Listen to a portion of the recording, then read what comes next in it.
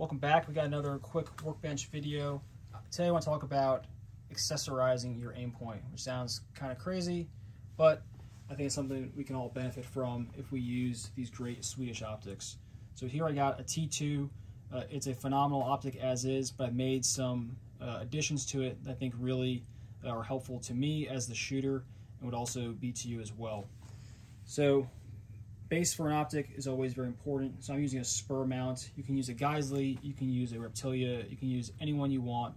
There's tons of great mounts out there, but just kind of get the right height for you and make this optic sit appropriately for how you want to use the rifle. As far as the body of the Aimpoint, it's super ruggedized. I put this Tango Down IO cover on it.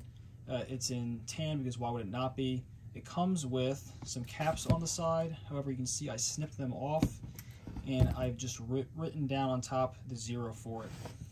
Do I think you need to have this cover on your Aimpoint? No, but it definitely helps kind of ruggedize it, protect the finish, protect the optic itself.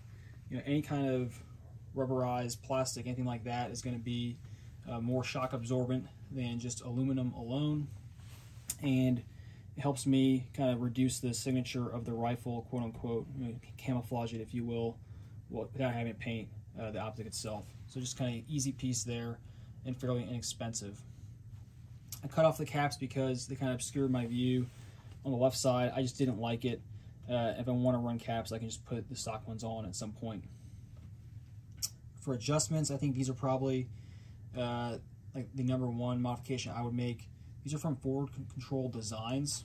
So FCD, they made caps that screw down, and then they have these prongs that will interface with the Aimpoint adjustments, which are 2 little dots. So now I can just put a screwdriver in these slots and adjust windage and elevation either with the rim of a case or with a flathead screwdriver. I don't need to take off the cap, turn around, use the 2 little dots, have some kind of crazy unique Aimpoint tool. It's just super simple. It's the way these things should come from the factory, frankly, and I think these are like the way to go. They're a great investment. Lastly, for an optic that has 5 years of battery life, I still think it's great to have an extra battery on board. So I have this Knights battery cap. So that cut cap, while also being attractive, it has 2 batteries fitting in there. So it has an extra battery and 1 in the Aimpoint.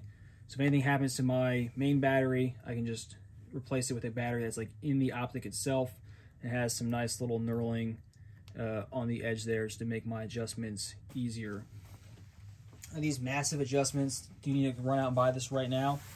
No, I don't think so. However, if you're kind of like a prolific shooter and you like having your stuff set, ready, capable, and very easy to work with and kind of work for itself, I think these enhancements, right, the cover, the caps, and the battery cap, they all make it work better for you as the shooter, and they're going to make your Aimpoint just that much better. So we joke about Glock perfection, and every few years there's a new generation. Well, Aimpoint is perfection, but we can add some stuff to make it even better. As always, questions, comments, all welcome. Let me know what you guys think, and I look forward to interacting with you guys in the comment section. Thanks.